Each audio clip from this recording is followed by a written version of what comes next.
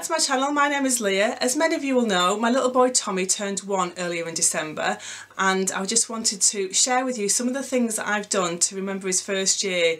There's so many changes in that first year, so it's so important that we can try and remember them in some way. So I thought I'd share with you what I've done to remember that first year and the changes that have happened. One of the very first things I did when he was just a few days old was to take some footprints of his using paint, and I created this little canvas for his bedroom, and these obviously are his footprints, and I've added L, O and E either side of the footprints, and the footprints became a V to make the word love.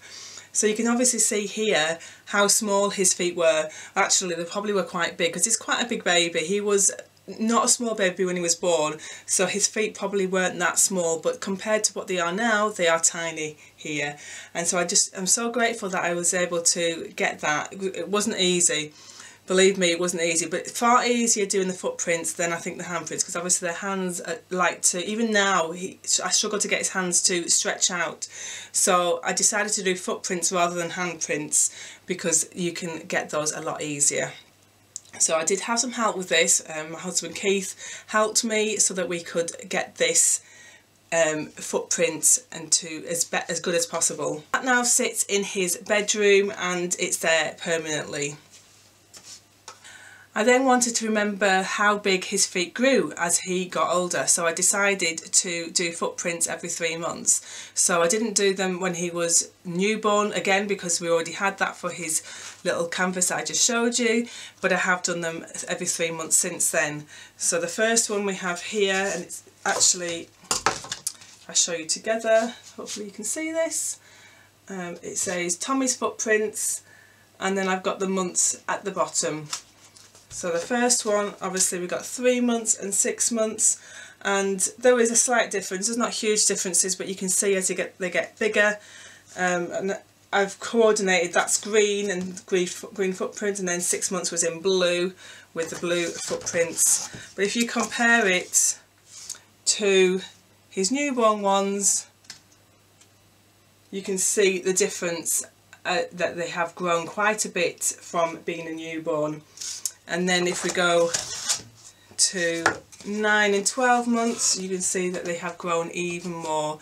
This was just such a simple idea to use these canvases, and anyone could do this. I bought finger paint from the Early Learning Centre for this because it would be sensitive enough for little fingers and little toes, and just painted it onto his feet and pressed his feet against here. Now it's not perfect, as you see here, it has smudged.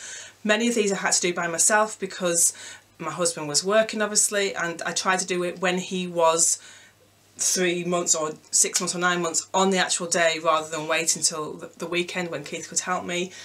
But so it wasn't perfect, but it doesn't really matter too much. The main thing is that I've captured the size difference. Again, there wasn't a big difference between 9 and 12, but if we compare 3 months to 12 months, you can see that there's quite a big difference.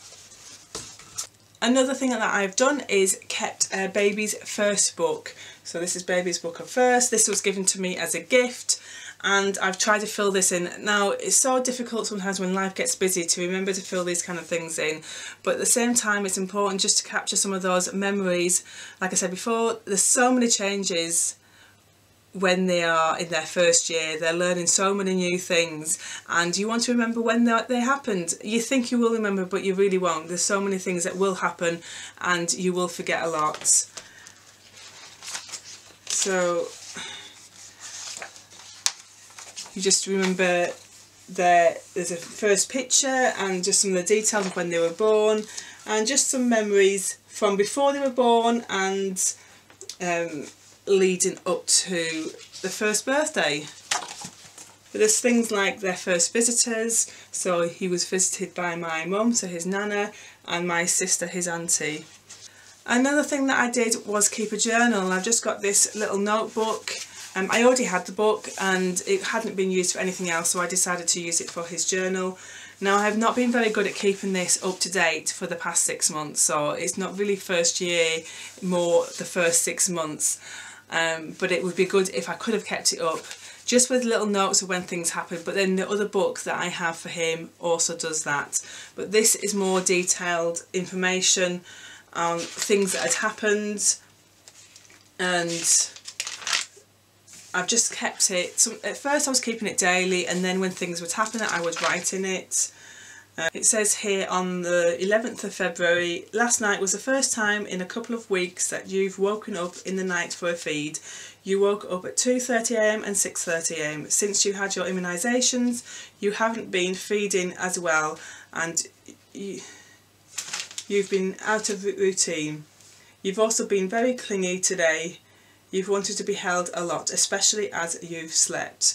So I would have totally forgotten that if had I not written it down, and just little bits of information, and this will be something I will be able to pass on to Tommy when he is older.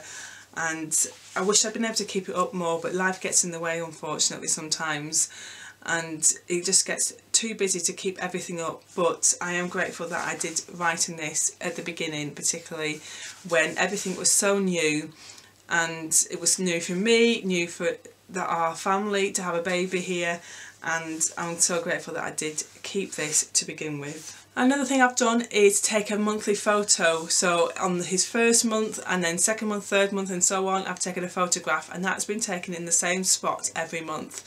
I've taken it in his nursery, on the chair in his nursery, and I've put on the chair his blanket and a teddy bear, and so those things were in every single shot, and the teddy bear was like a reminder of just, or to show how big Tommy was in comparison to the teddy bear as he grew.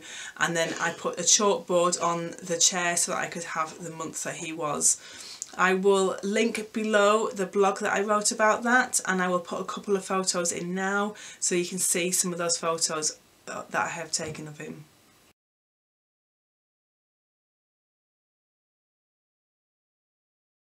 And the last thing that I've done is created a video of photographs from Tommy's first year. Now, I didn't take a photograph every day, but each day that I did take a photograph, I saved one of those photographs in a separate folder so that I didn't have to take too long to put it together once he had turned one. I just had to pull all the photographs from the one folder into my software to create a little video of his first year.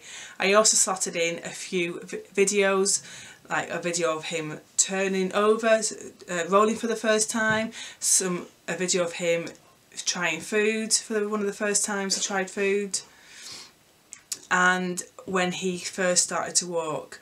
So just a couple of videos in there as well.